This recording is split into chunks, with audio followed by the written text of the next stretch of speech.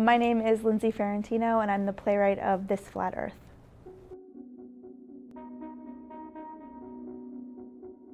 This Flat Earth follows a 12-year-old named Julie who's living in her town in her apartment with her dad. He's a single father, and there's been a big event in their town. This event has sort of caused her to ask big questions about the world and her relationships in it. Is becoming an adult just realizing that bad things happen in the world and just being okay with it, or is becoming an adult changing that and wanting to have the power to change that? And do we even have the power to change that, or do we just accept that the world is full of chaos and move on anyway?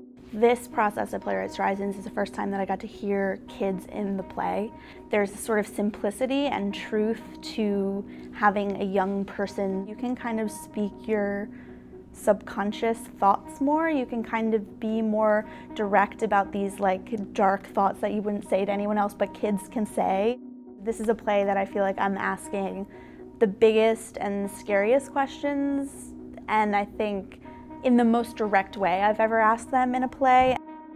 You know, I wrote this play maybe 3 years ago. I feel like I'm always sort of trying to find my way into political stories that sort of anger me or make me really sad. Playwriting is a way for me to sort of get inside those headlines and find personal stories within them in a way that I'm not seeing in the news.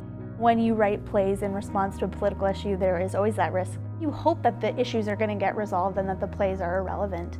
And it's a double-edged sword when they're not. You know, the conversation is good to still be having, but I think we all wish in the rehearsal room that we weren't still having this conversation.